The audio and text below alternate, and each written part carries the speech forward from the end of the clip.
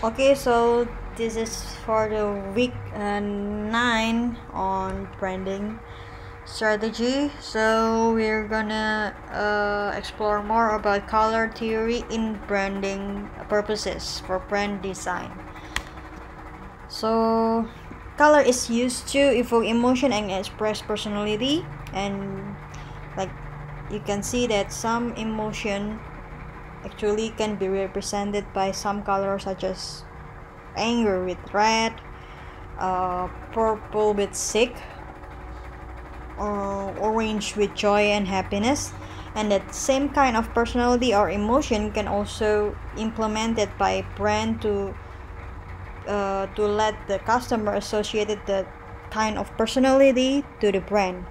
So it could excellent differentiation between brands. So like for example, like Gojek with the green color,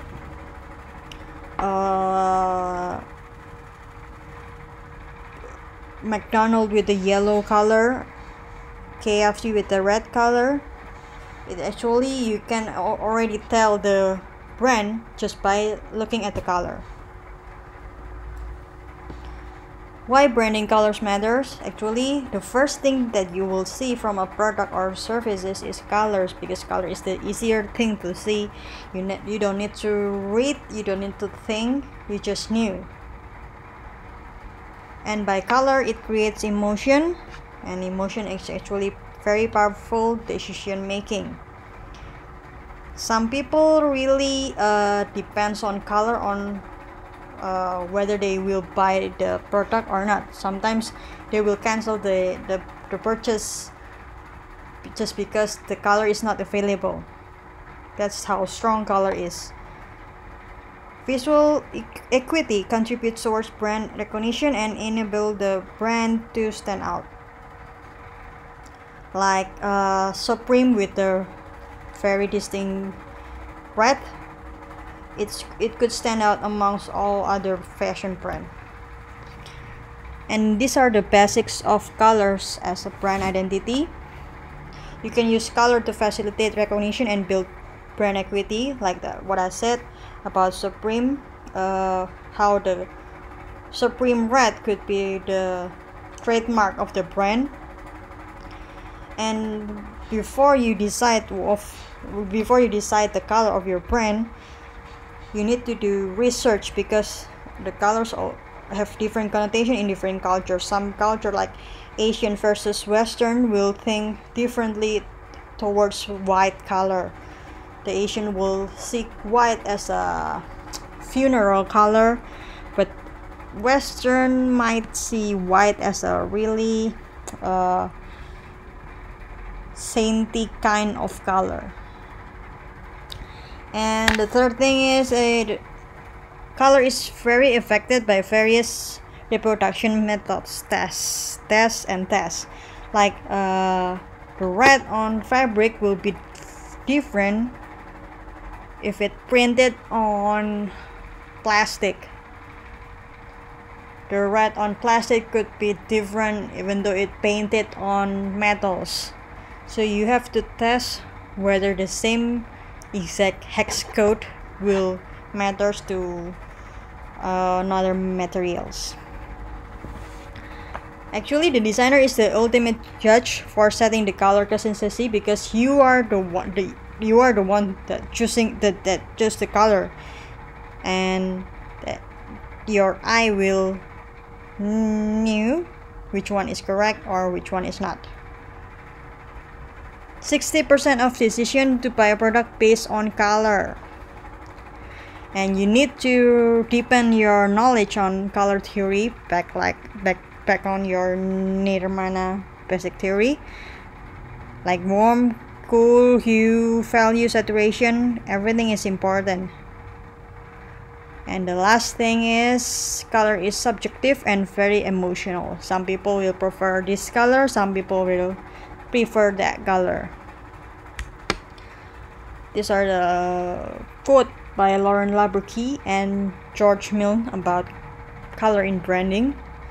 Like a carefully chosen brand name, colors carries intrinsic meaning that becomes central to the brand's identity, contributes to brand recognition, and communicates the desired image.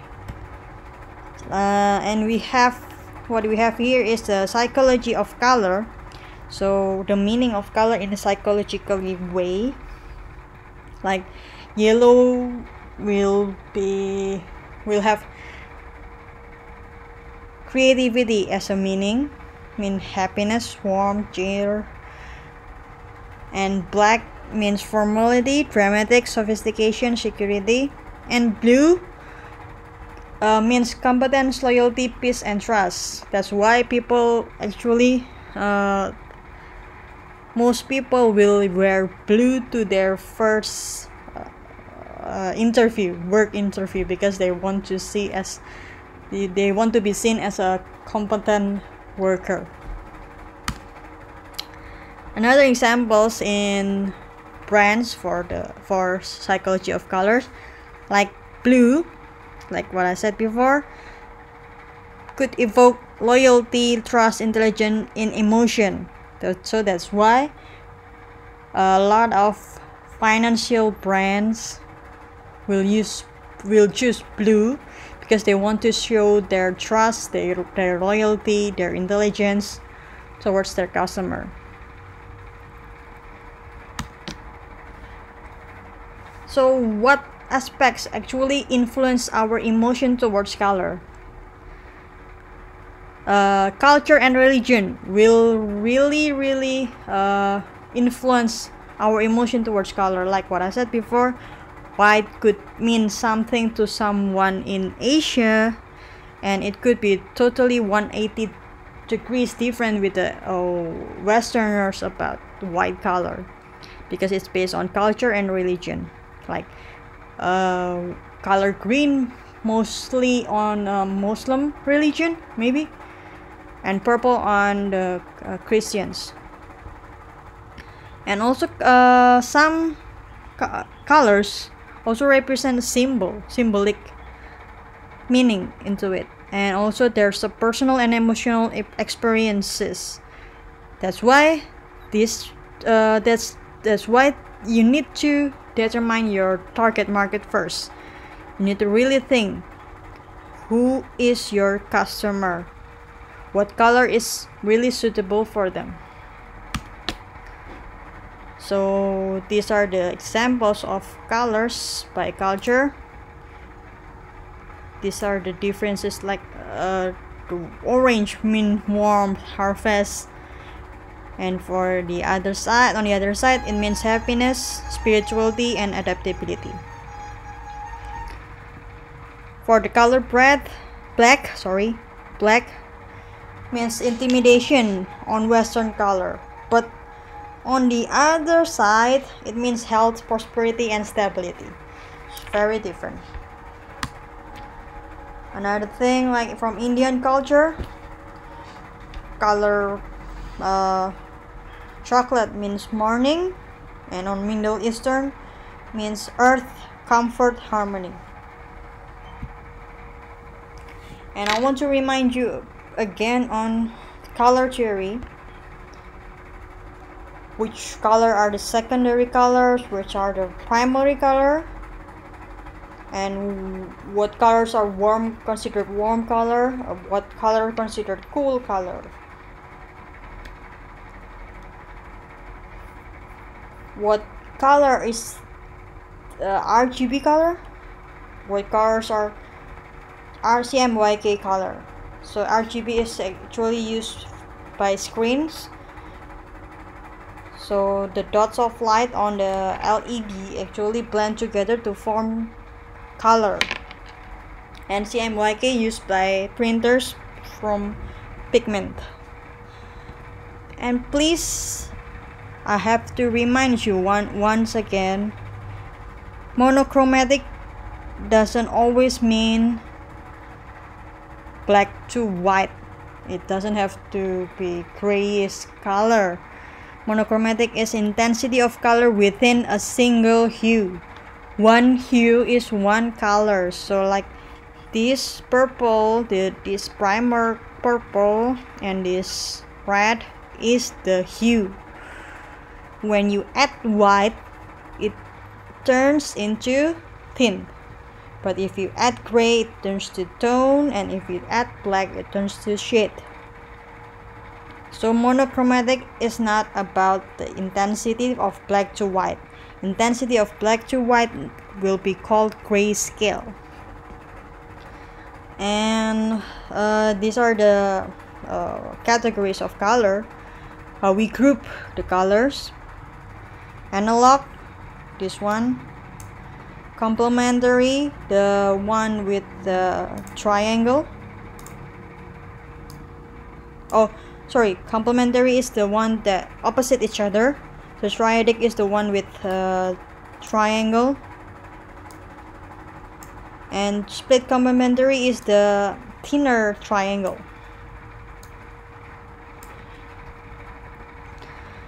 You can what are the use of this color theory? Like this one, you can use complementary colors scheme to make something to stand out.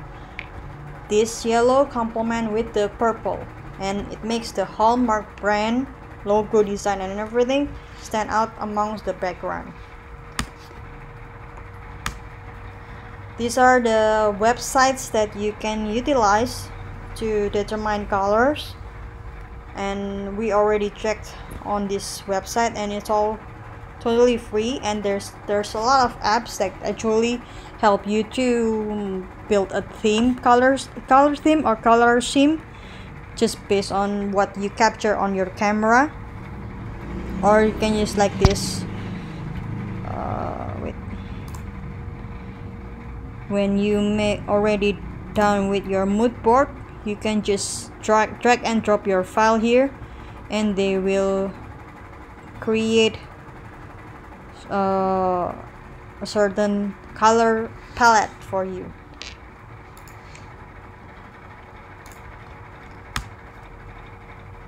There's a lot of ways to incorporate color into your branding. It could be on your advertising, it could be on your business card, signage, social media, website, but from all of this, it should be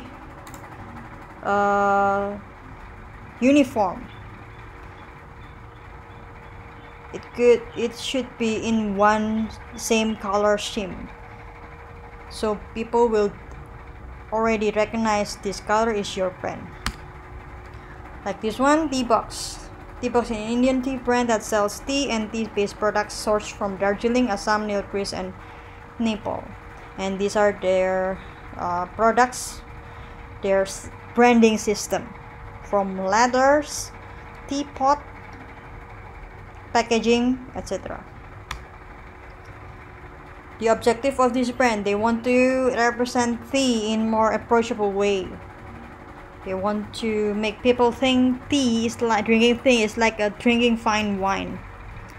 They want to educate customers, attract new generation of tea lovers, and look appealing to artisans and food markets. And how do they do it?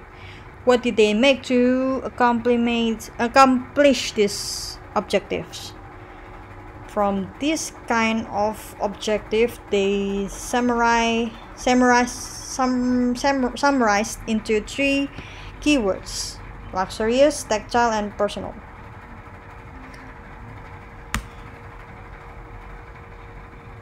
Like this one, you can see that for every variant they have different colors, but all the colors belong to the same kind of theme, and they have something that will tie them together, like the initial.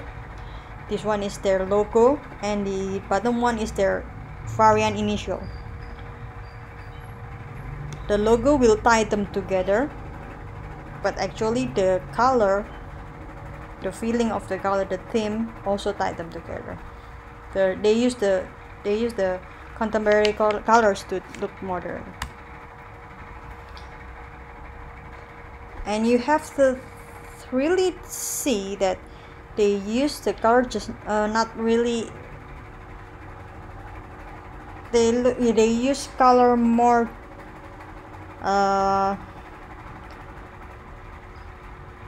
deeply into the material they use on packaging, the texture,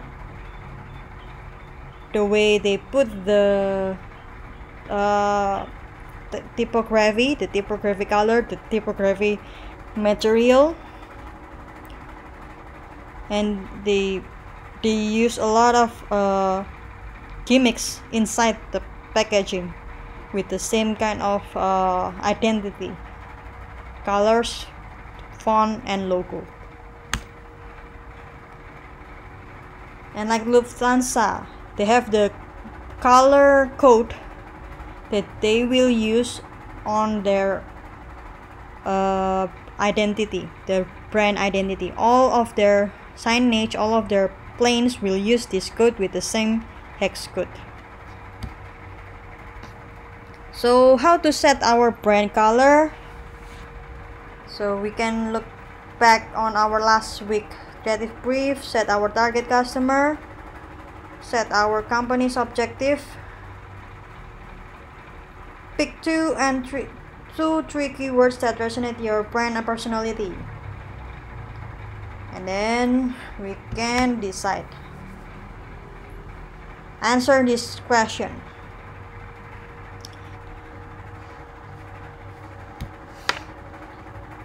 These are the steps.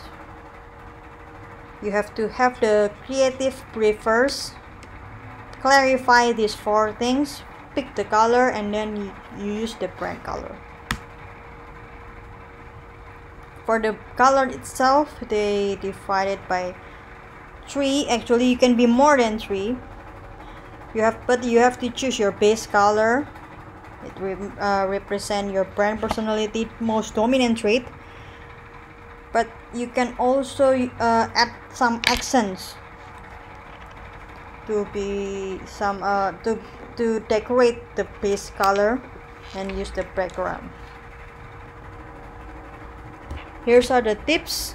90% of big brands have only 1 to 3 colors that they use consistently, so don't confuse people with too many colors. Try to stick to single one if possible. Like this one. For example, with Slack, brand color, logo color, they have the guidance of the color. You can actually get this code by just tapping on your Illustrator and double tap, and you get the hex color. And these are the tasks for the week 9. Submit and let me know as soon as possible.